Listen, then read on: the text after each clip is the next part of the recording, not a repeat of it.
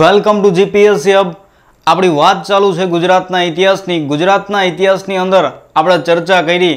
શરૂઆતની અંદર સૌપ્રથમ ચાવડા વંશ, ત્યાર પછી આપણે વાત કરી સોલંકી વંશ અને ત્યાર પછી આપણે વાત કરી વાઘેલા વંશની અંદર લવણ પ્રસાદ અને વીર ધવલની આપણે ચર્ચા કરી ગયા। ત્યાર પછી છેલ્લા લેક્ચરની અંદર આપણે વાત કરી હતી લવણ પ્રસાદ અને વીર ધવલની।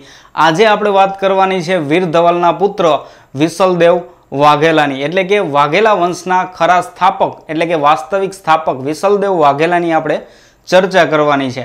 એની પહેલા આપણે થોડીક પૃષ્ઠભૂમિ જોઈએ કે સોલંકી વંશની અંદર આપણે ચર્ચા કરી કે જ્યારે ભીમદેવ બીજાનું શાસન હતું ત્યારે વાઘેલા વંશના જે લવણ પ્રસાદ, વીર ધવલ આ બધા રાજાઓ છે એ એને સેવા આપતા। ટૂંકમાં એને જે ગામ મળેલું હતું અને એ સોલંકી વંશના ભીમદેવ બીજાને સેવા આપતા, એના દરબારની અંદર મહત્વનું પદ ભોગવતા। ત્યાર પછી ભીમદેવ બીજાના અવસાન પછી જ્યારે 1242ની અંદર ભીમદેવ બીજાનું અવસાન થાય ત્યારે સોલંકી રાજા ત્રિભુવનપાળ એટલે કે સોલંકી વંશનો છેલ્લો રાજા ત્રિભુવનપાળ અને આ ત્રિભુવનપાળની હત્યા વિસલદેવ વાઘેલા કરે છે અને વાઘેલા વંશનો પાયો નાખે છે। આવી રીતે વાઘેલા વંશનો વાસ્તવિક સ્થાપક જો કોઈને ગણવામાં આવે તો એ છે વિસલદેવ વાઘેલા અને આજે આપણે વાત કરવાની છે આ વિસલદેવ વાઘેલાની। તો મિત્રો વિસલદેવ વાઘેલાનો શાસનકાળ આપણે જોઈએ તો ઈસવીસન 1244 થી ઈસવીસન 1262 વચ્ચેનો જે સમયગાળો છે તે આપણને ગુજરાતના ઇતિહાસની અંદર વિસલદેવ વાઘેલાનો સમયગાળો જોવા મળે છે। આ વિસલદેવ વાઘેલા છે એ વીર ધવલ અને જૈતલ દેવીના પુત્ર હોય છે અને વાઘેલા વંશનો વાસ્તવિક સ્થાપક વિસલદેવ વાઘેલાને ગણવામાં આવે છે। આપણે આગળ પણ ચર્ચા કરી કે વિસલદેવ વાઘેલા છે એ સોલંકી વંશના રાજા ત્રિભુવનપાળની હત્યા કરી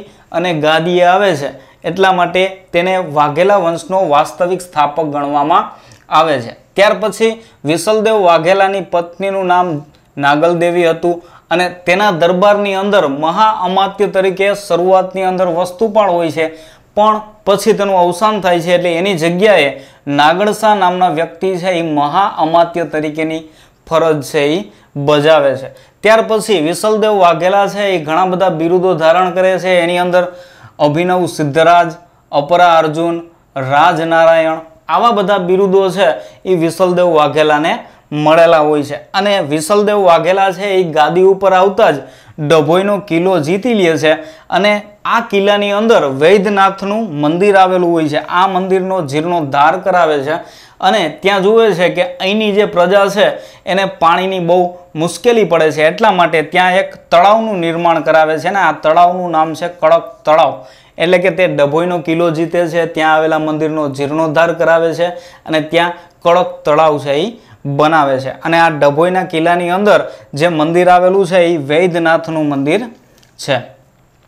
ત્યાર પછી આપણે વાત કરીએ તો વિસલદેવ વાઘેલાના સમયમાં જ ઈસવીસન 1256 થી ઈસવીસન 1259 આવી રીતે 3 વર્ષ સુધી સતત ભયંકર દુષ્કાળ પડે છે અને આ દુષ્કાળની અંદર એને કચ્છના ભદ્રેશ્વરના એક નગર શેઠ જેનું નામ છે જગડુસા, આ જગડુસા છે એ મદદ કરે છે। જગડુસા છે એ ગુજરાતની અંદર ગુજરાતના કર્ણ તરીકે પ્રસિદ્ધ છે અને આ 56યા કાળની અંદર એટલે કે આ ઈસવીસન 1256 થી 1259 વચ્ચે જે 3 વર્ષ સુધી દુષ્કાળ પડેલો એ કાળને 56યા કાળ તરીકે ઓળખવામાં આવે છે અને ત્યારે કચ્છના નગરશેઠ જગડુસાએ તેને મદદ કરેલી। તેણે પોતાના ધનના ભંડારો છે એ છૂટા મૂકી દીધેલા પ્રજા માટે, એટલા માટે તેને ગુજરાતના કર્ણ તરીકે ઓળખવામાં આવે છે અને આવી રીતે વિસલદેવ વાઘેલાને જગડુસા મદદ કરે છે। ત્યાર પછી આબુની અંદર જે દેલવાડાના દેરા આવેલા છે આ દેલવાડાના દેરાનું નિર્માણ છે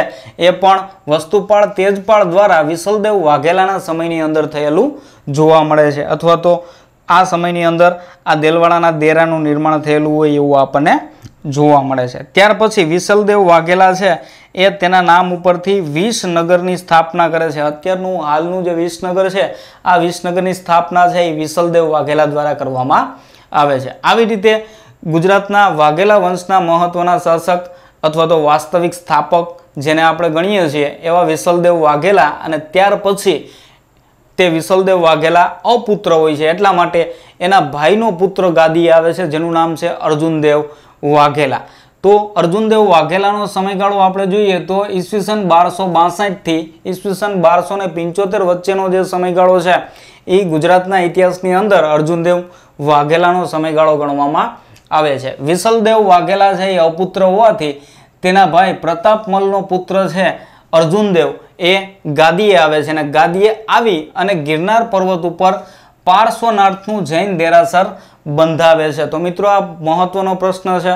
તમને એવું પૂછવામાં આવે કે ગિરનાર પર્વત ઉપર પાર્શ્વનાથનું જૈન દેરાસર કોણે બંધાવેલું, તો જવાબ આવશે અર્જુનદેવ વાઘેલા. એટલે અર્જુનદેવ વાઘેલા ગિરનાર પર્વત ઉપર પાર્શ્વનાથનું જૈન દેરાસર બંધાવે છે. ત્યાર પછી જુનાગઢની અંદર આવેલા રેવતી કુંડનો જીર્ણોદ્ધાર કરાવે છે. જુનાગઢની અંદર મિત્રો 4 કુંડો આવેલા છે. એની અંદર દામોદર કુંડ, મૃગી કુંડ, કમડલ કુંડ અને રેવતી કુંડ. એની અંદરથી રેવતી કુંડનો જીર્ણોદ્ધાર અર્જુનદેવ વાઘેલા કરાવે છે. ત્યાર પછી સોમનાથની અંદર નવા પીરોજ નામના એક વ્યક્તિ છે જેને મસ્જિદ બનાવવાની છૂટ અર્જુનદેવ વાઘેલા આપે છે. ત્યાર પછી અર્જુનદેવ વાઘેલા પછી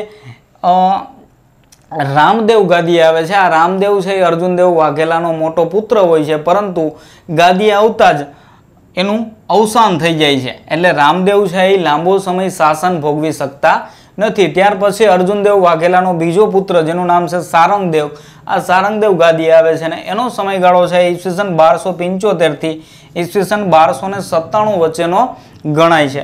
હવે આ સારંગદેવ છે એ ઘણા બધા કાર્યો કરે છે અને ઘણું બધું શાસન છે એ ભોગવે છે. આ શાસનકાળ દરમિયાન એણે ઘણા બધા બિરુદો ધારણ કરેલા હોય છે અને એના મહાઅમાત્ય તરીકે, એના મંત્રી તરીકે માધવ, માલદેવ અને મધુસૂદન નામના વ્યક્તિ છે એ સારંગદેવના મહાઅમાત્ય તરીકેની ફરજ બજાવતા હોય છે. ત્યાર પછી સોમનાથ મંદિરનો જીર્ણોદ્ધાર કરાવે છે. સારંગદેવ વાઘેલા સોમનાથ મંદિર સાથે પણ સંકળાયેલા છે. એણે સોમનાથ મંદિરનો જીર્ણોદ્ધાર કરાવેલો છે. ત્યાર પછી એણે જે બિરુદોની આપણે વાત કરી એની અંદર એના બિરુદોમાં જોઈએ તો નારાયણ અવતાર, પ્રૌઢ પ્રતાપ, સપ્તમ ચક્રવર્તી આવા બિરુદો છે એ ધારણ કરે છે. ત્યાર પછી મિત્રો હવે આપણે વાત કરવાના છીએ ગુજરાતના ઇતિહાસની અંદર વાઘેલા વંશનો છેલ્લો રાજા અથવા તો છેલ્લો હિન્દુ રાજા પણ આપણે કહી શકીએ કે જેને આપણે કર્ણદેવ વાઘેલા તરીકે ઓળખીએ છીએ.